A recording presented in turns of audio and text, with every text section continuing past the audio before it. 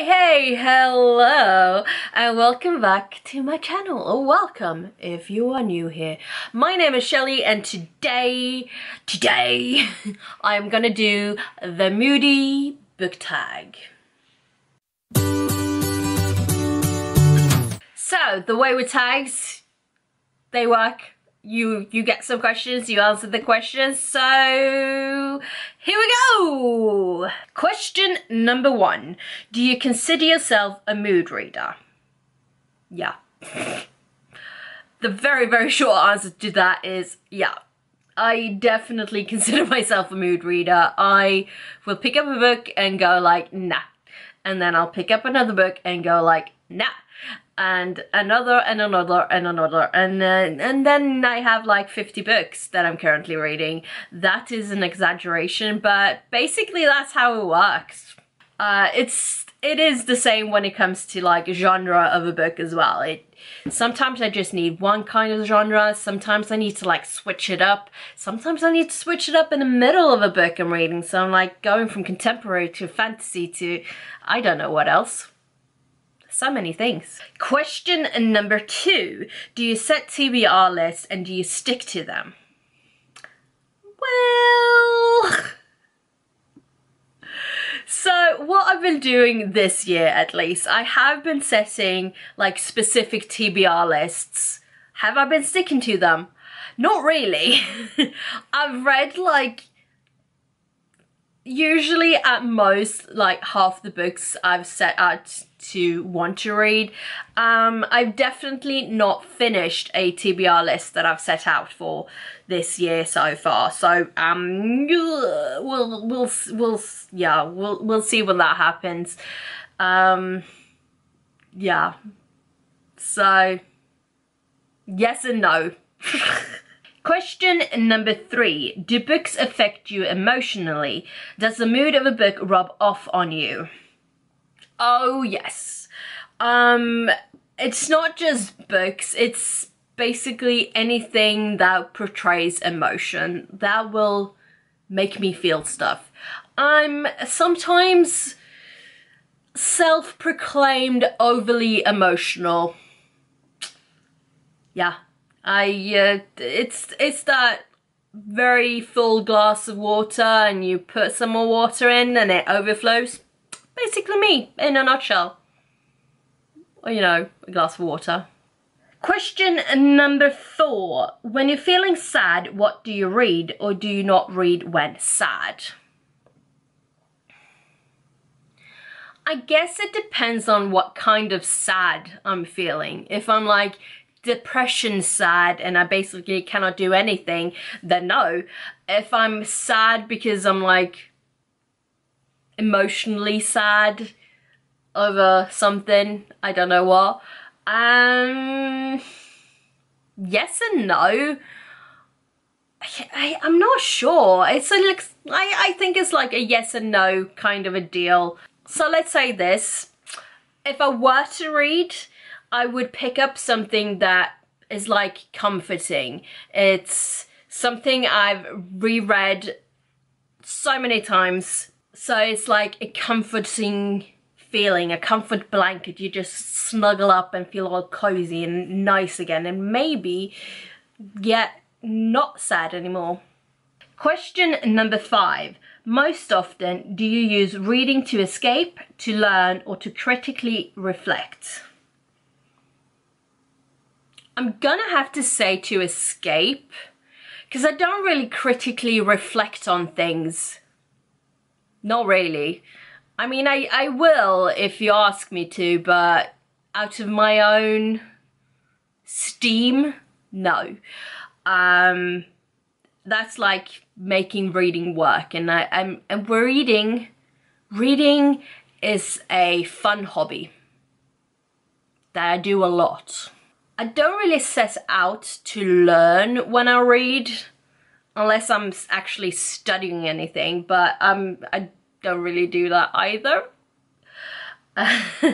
So I mean, I do sometimes learn things from having read, but it's not usually my goal when I pick up a book. So I would have to say to escape. Question number 6. What is a book that made you laugh out loud? I mean, I'm not sure I've read a book like that's throughout made me laugh out loud, except for maybe High Fidelity, but that was a long time ago, so I don't actually remember. I do get like, if there's something funny happening in a book, I will laugh out loud, because I don't keep my emotion inside. I usually let them out like a fart. Question number 7. What is a book that has made you cry, or if you don't cry, one that really moved you? So, like I said earlier, I'm a bit overly emotional from time to time, and I will cry. I cry a lot. I don't hold that in either, because it will give you a headache. I mean, crying a lot will give you a headache too, but for this question, I think I will have to say anything by Page Toon. Because basically, whether or not the book has a happy ending or a sad ending, Page Toon can pull on those heartstrings and make you weep like a little baby. That was very aggressive, but yeah, I usually get very emotional while reading one of Page Toon's books. It's, yeah. Question number 8. What is a book that you didn't even know how you felt about? I'm sure there has to be a lot of them, but I cannot think of a single one. Pass. Question number 9. Are you more likely to read on a sunny day or a cloudy day?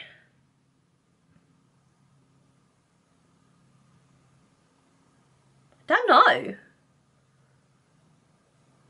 I mean, if it were outside, probably a sunny day, because cloudy days can get cold, and then you'd have to wrap up, and if I have to wrap up while outside, I'd rather just stay in bed.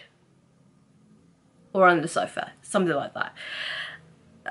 But if I'm just inside, either. I don't think I have a preference. I will pick up a book whenever. Question number 10. Do you usually set the mood when you read? Music, light, smells, etc. Not really. I mean, I do prefer it to be quiet while I'm reading, so I don't usually put on music. I mean, I will sometimes have something on in the background, but that's usually because there's someone else around that's listening or watching something, and I don't care for it, so I'm reading a book instead. I don't really put out candles and stuff because I have crazy cats, and the thought about crazy cats and candles terrifies me. Like a lot, so not really.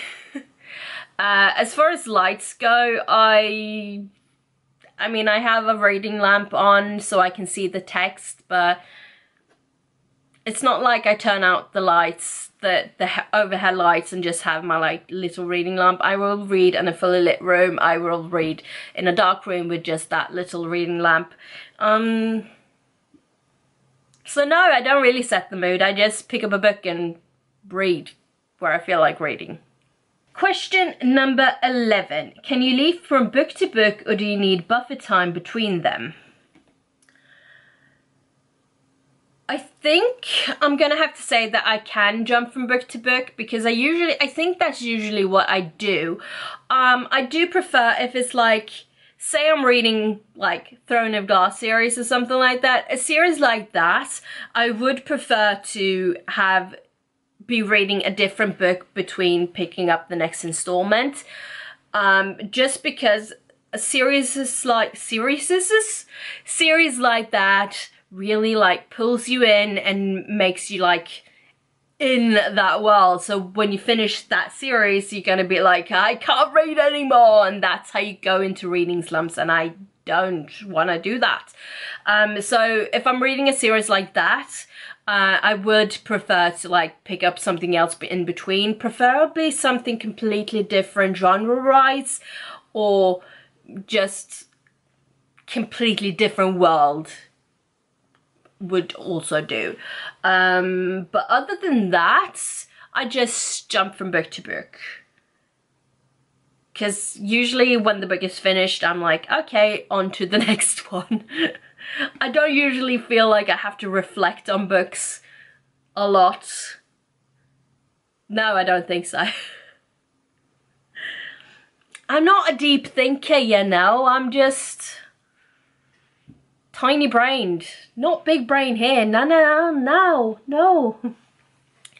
So that was all for this tag. Yeah. Hope you enjoyed. Thank you so much for watching, and I shall see you all next time. Until then, take care. Bye-bye.